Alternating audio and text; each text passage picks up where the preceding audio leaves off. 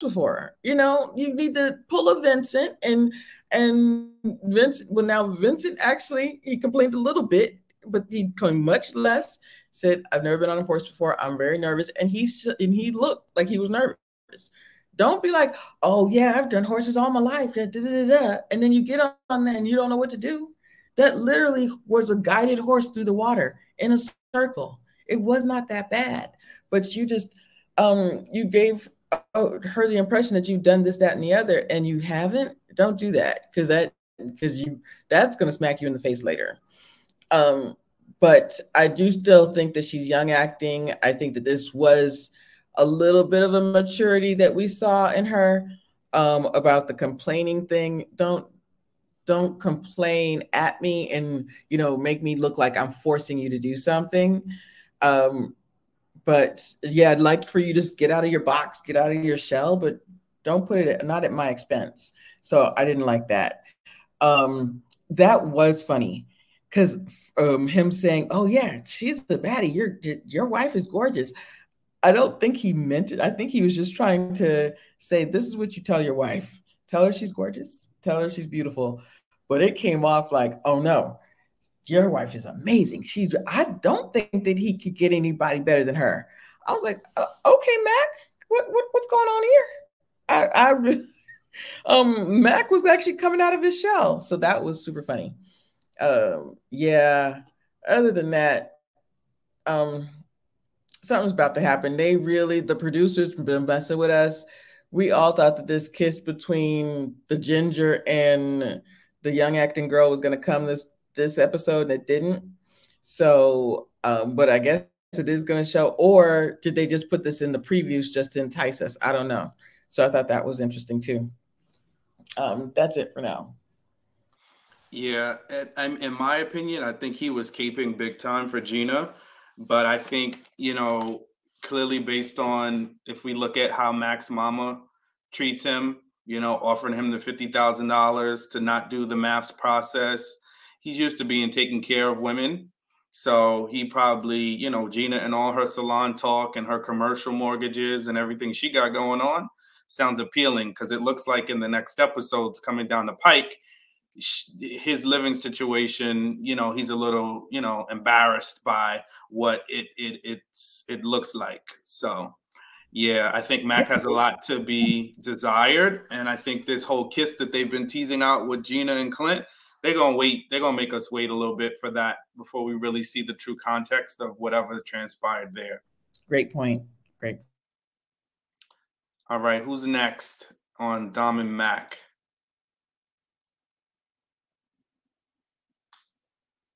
JR, Trey. Yeah, I would just say, like, I definitely think he tried to lead with jokes. He may not be comfortable, fully comfortable with the process, and it's still early, but I think a touching moment for me personally was when they went for that little stroll. They went for the little walk and carved the name in the plant or whatever that was. And then he apologized for the jokes and things like that, and didn't mean to come across as just a jokester or whatever. And he that was a good way to kind of solidify or show his interest in wanting to make the situation work with her, the relationship work with her, and she was receptive to it. So that's a good sign. But I have no idea what's going to happen going forward, as most of us don't. But I think the way he jumped in on Clint about the Gina situation, that was very alarming. I'll tell you why, because it gave me the vibes that he's secretly watching Gina too much. All right. For him to jump in that quickly, like it was like, as soon as Clint sat down with them and they were talking, it was like the first thing that Clint said, the response was, "Well, I think Gina's fine." And then he even said in his confessional, yeah, like Clint couldn't pull a girl like that in real life. Like he couldn't. So that to me is like, raw, you're kind of hating on him and you're kind of watching his girl too hard. And is that because you're not really feeling the relationship that you have with Dominique? Because, you know, it may be a culture shock to him or whatever.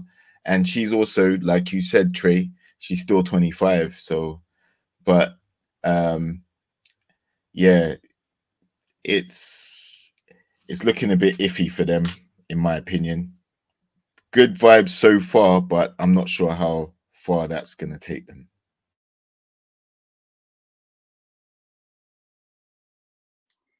Trey, are you good? Trey looks frozen. Trey might be in the matrix over there. Yeah, I'm. You crackling, bro. You want to try to come out and come back in? Yeah. All right, we got you.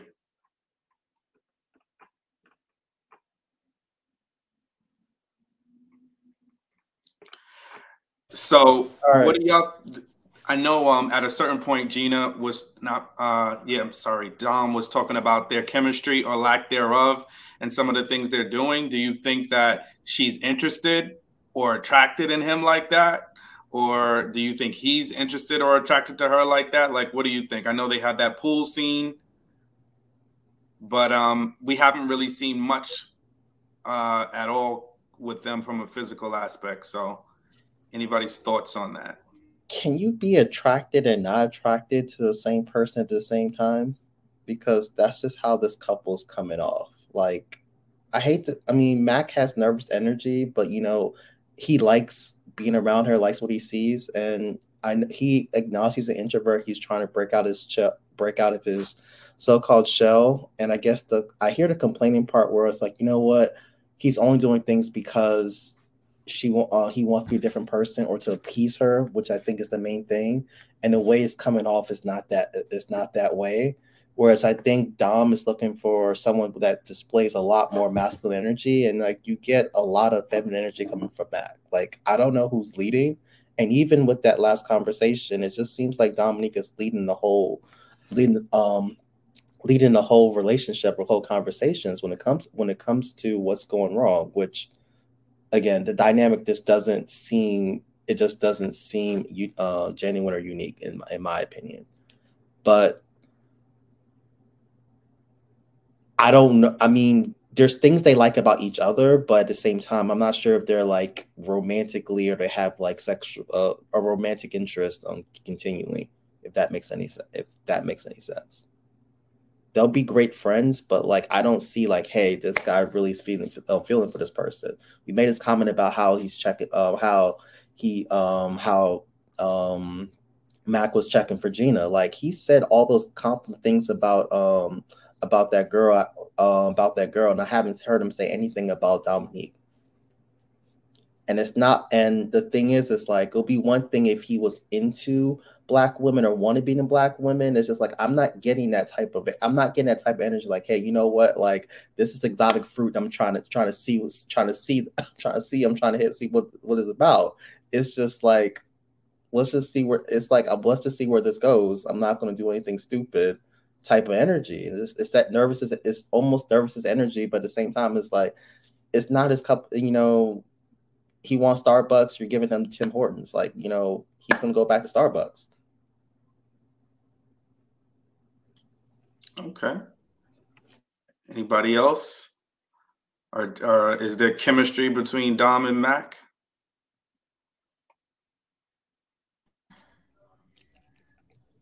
Go ahead, JR.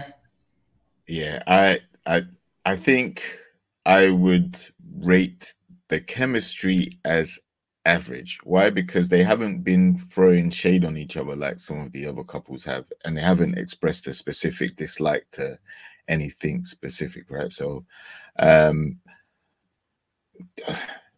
don't see them like, you know, heart eye emojis for each other, googling over each other, you know, like googly eyed and all that.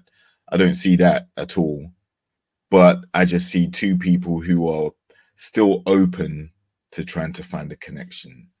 That's as far as I see that. Dom's energy is I'm willing to try, and what's his name? Mac's energy is I'm attracted to my wife. I'm attracted to Never mind. Gina.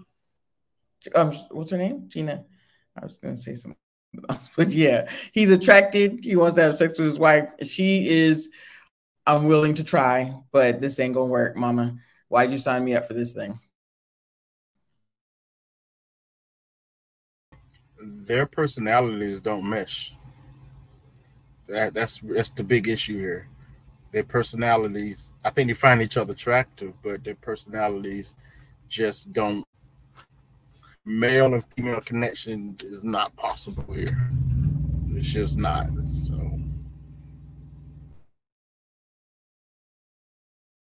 So this came up, and I don't know if Seaway is still out there, but she used this. I forget what we were talking about when it comes to attraction, but one of the comments, somebody said that because of his talking, yeah, this Sandria said it, right? If he talked less, she would like him more. So, you know, is that true that men can talk themselves out of a situation and attraction with a woman? Of course. But how many non-suave white people understand that? That's the key thing. Like, boy Mac is in waters he doesn't know what he's doing. And like, I don't know how to classify this situation. This is a black girl who doesn't act like a black girl, but it's a black girl. Like, I don't know what to do in this situation or how to help him. Especially if he doesn't like black girls. Like, I don't know how to do it.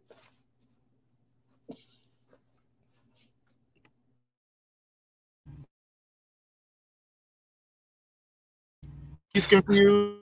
She's confused. They're both confused with each other. Don't know what to say.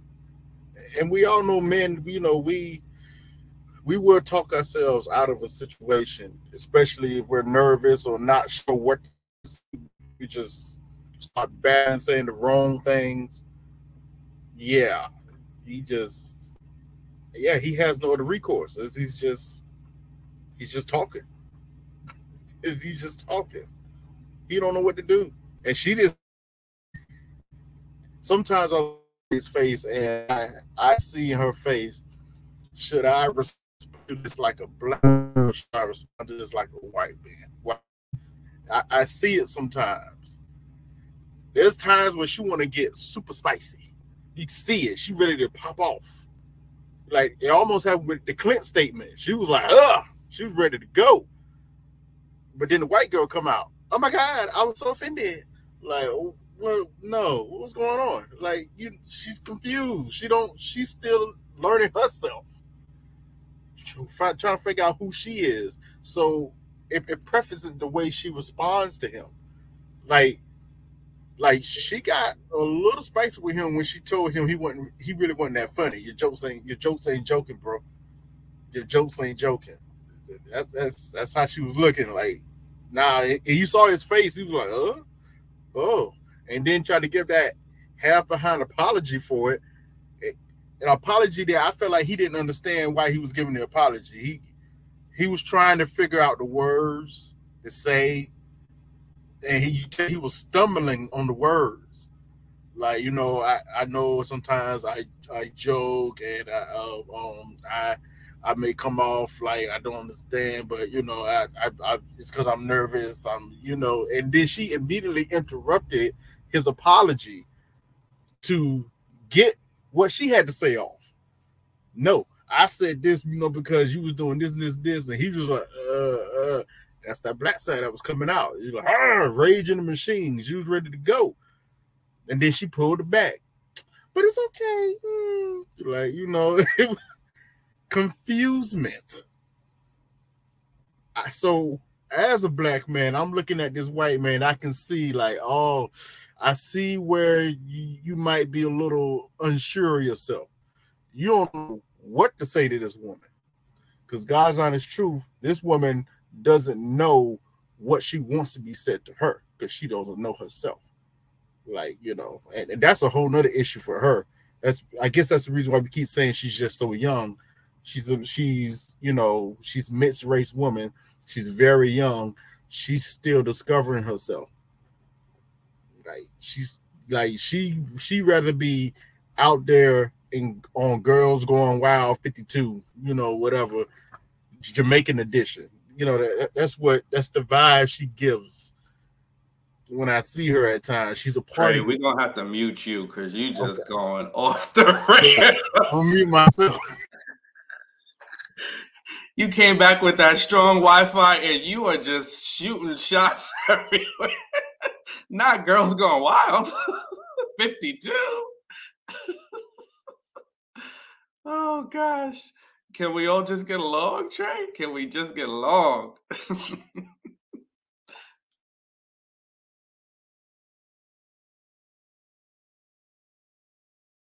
It's all love. All right. Kojo, you came back to make sure your channel wasn't falling to shambles here? No. So I trust you guys. I trust you guys are safe. You know what I mean? I trust you guys are safe. But yeah, I don't have much to say about Dom and Mckinley apart from the fact that I think she interrupted the apology, and I thought to myself, I said she got a good amount of assertive energy, which may just overrun this poor boy. You know what I mean? Nothing wrong with that if you wanna, if that's you. But in this particular relationship with him, she gonna run him into the ground, right? And he gonna get run hard because like he really was apologizing and he was giving a good apology. Man was telling her what he's sorry for. She's like, I just don't do it. I just don't do excuses. Oh, if that's what we don't do, then I need you to back the frick off me. Because, like, yo, whilst I'm apologizing, I'm telling you what I'm sorry for. You don't get to tell me I just don't do apologies. Next thing you're gonna say to me next time is just do better. It's like, no. I'm not your kid, okay? That's not how you're not gonna parent me. I'm trying to show you that I'm sorry for what I've done and show that I'm changing my behavior. And I was like, oh, okay, that's interesting. That little energy there, very interesting. So yeah, I think he maybe moans a bit too much. I can understand that. And she made a fair point, if he's moaning all the time and makes her not want to do the activity. So I agree that nobody wants to be in a space where someone's got negative energy. So yeah, that one, absolutely not a problem at all.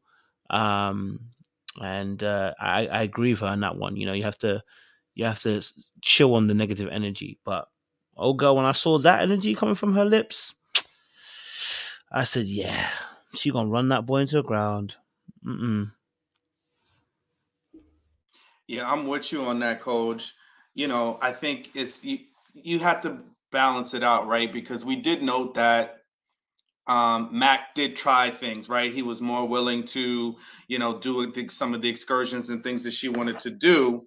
But he's one of those people, he's going to complain first and then do it later, And I used to be like that until one of my friends told me, Sean, you just complain too much, bro. Jesus. And, I had to take a step back and look at myself, and I'm like, wow. Because when sometimes you hear yourself and then somebody and I'm like, oh, yeah, I am complaining a lot. And I try to be, I would try to be more conscious of it, but I still would do it. I was one of those people, like, I'm just going to complain my way through it. And then I had to learn, like, that complaining stuff. It's like, first of all, it's like you kind of bring down the room.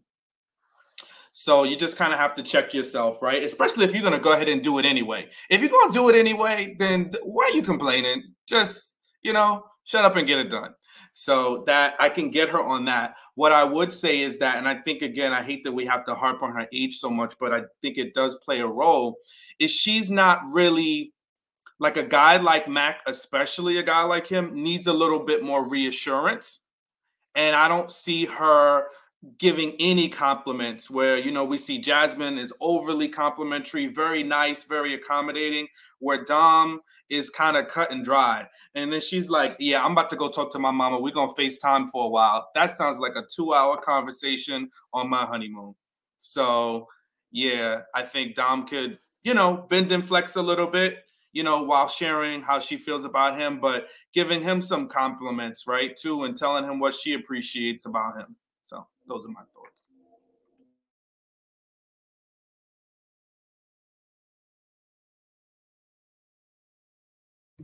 Last couple. Yes, yes. Chris and Nicole.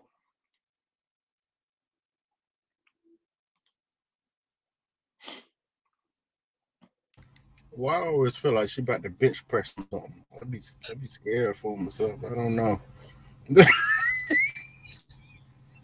Y'all was thinking it. Don't even try it. Don't even try it. Y'all was thinking it. She's about to Trey, behave. Behave. Can make it, but am I complex with him? Trey, you're in the Matrix again.